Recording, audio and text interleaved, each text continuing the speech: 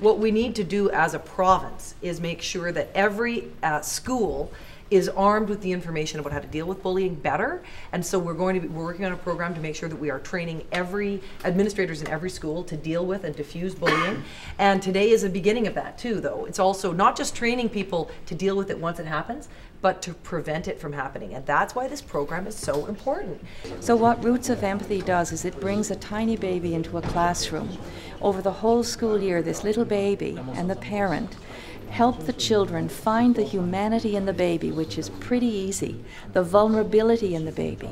And from everything that happens around this green blanket, it's like a launching pad for the children to understand how they feel, because they discuss how the baby feels. This $800,000 that we're spending today is going to do so much to prevent bullying in the future, which is saving costs, and it prevents all kinds of different bullying, whether it's homophobic, whether it's racially based, whether it's bullying for no reason whatsoever. My hat's off to the Premier and the government today for their cleverness in using prevention instead of just intervention.